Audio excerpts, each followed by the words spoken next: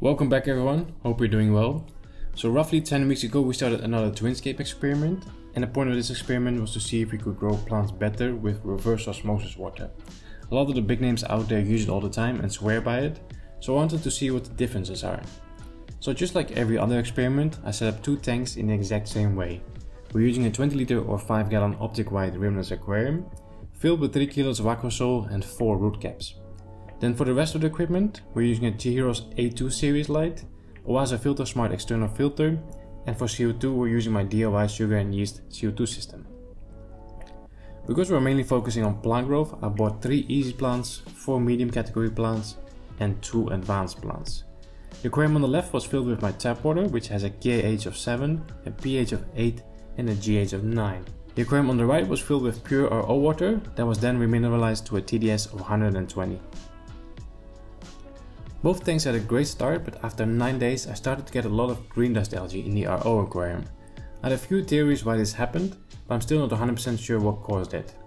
Luckily though, I managed to kill it by overdosing some liquid carbon. It's now 10 weeks later, and I think that's long enough for this experiment. So it's been a while since I did an update on our twinscape experiment, the tap water versus RO water. Basically just because I've been busy with the big shallow, I've been busy with some other projects. And both of these tanks have just been ticking along just fine, and I haven't really seen any clear differences between them. So there was not really much to update you on anyway. So this is the current situation in the aquarium with the reverse osmosis water. As you can see, it's looking pretty good. Plants have grown in nicely. But I'm still struggling with some green dust algae. You can see here on the left side especially, we have a lot of green dust algae on the glass. There's a little bit on the right side as well, and there was some on the front glass as well, but I cleaned it with the razor scraper.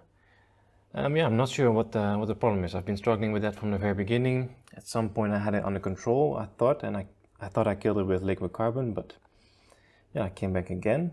And we have some new inhabitants as well. I got some shrimp from a friend of mine.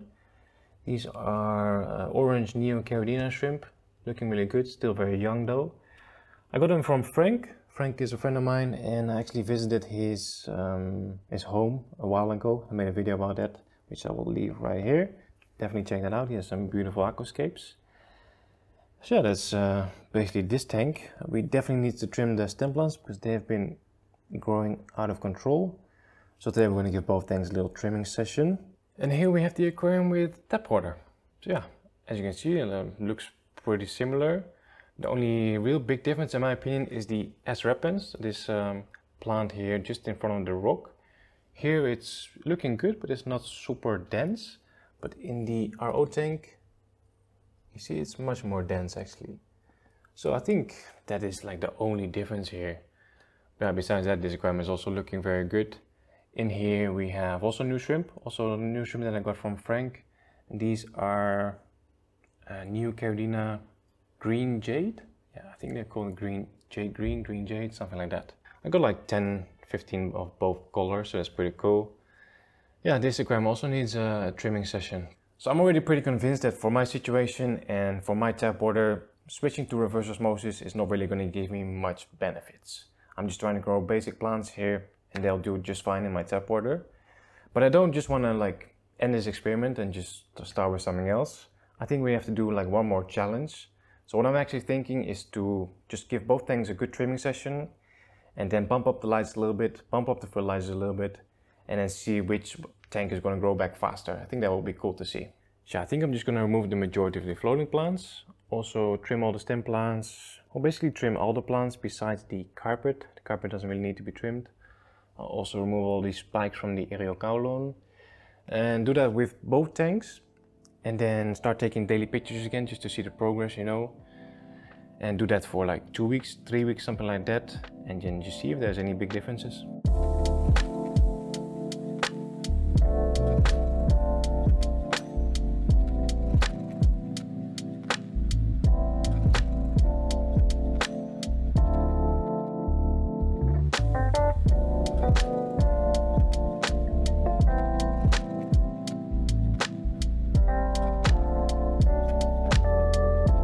Alright, that's both tanks trimmed. I think that looks pretty equal if you ask me. Let's do a little close up just in case.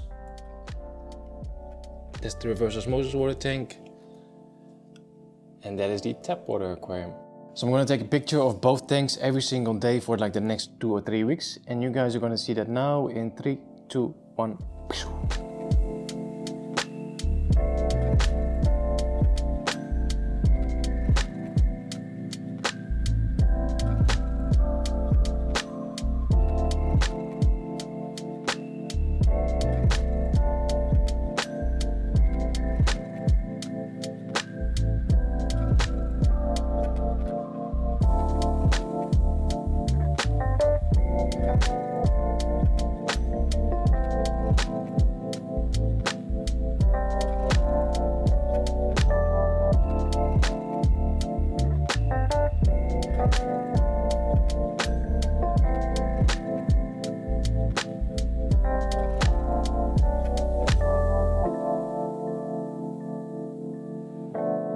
And we're back already. It's now been 17 days since we trimmed the tanks, and I'm surprised by how fast everything has grown back, just over 2.5 weeks.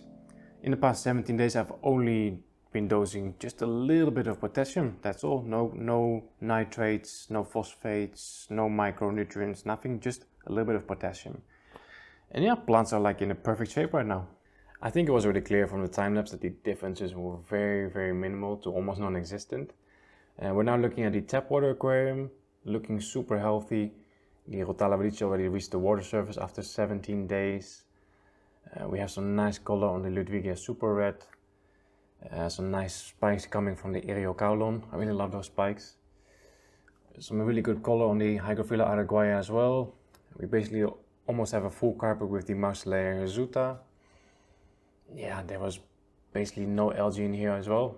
In the past 17 days I've only done 2, maybe 40% of water changes, and there was barely any algae on the glass, nothing on the plants, nothing on the rocks.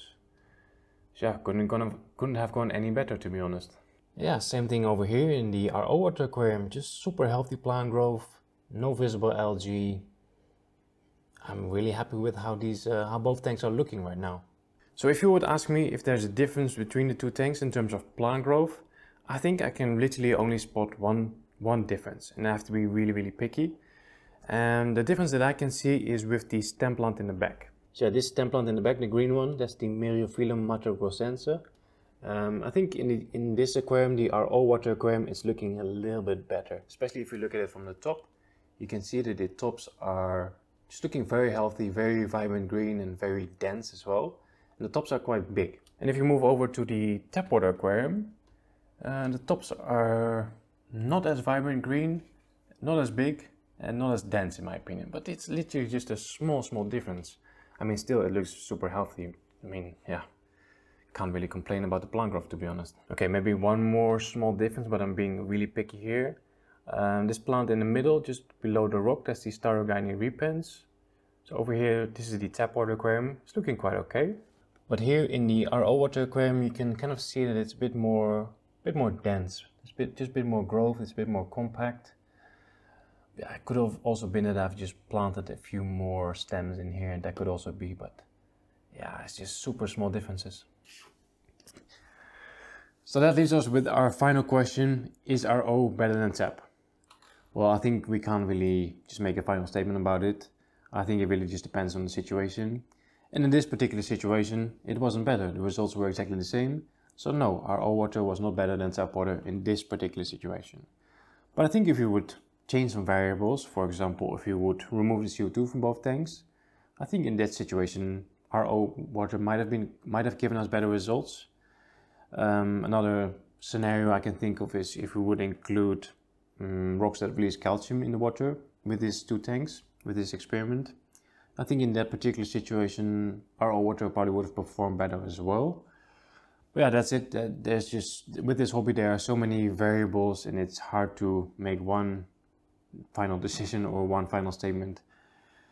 I think this was just one experiment, and I think we learned a lot from it. It was definitely cool to try it as well.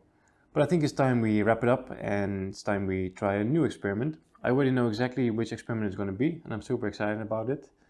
It's gonna take a few weeks before I can release a new video about it. In the meantime, if you guys have other suggestions for other experiments, let me know in the comments as well. We will just keep these two twinscapes, and we'll keep doing experiments with them. So that's it, guys. Hope you enjoyed this one. Don't forget to smash that like button, and I'll see you guys next time. Take care.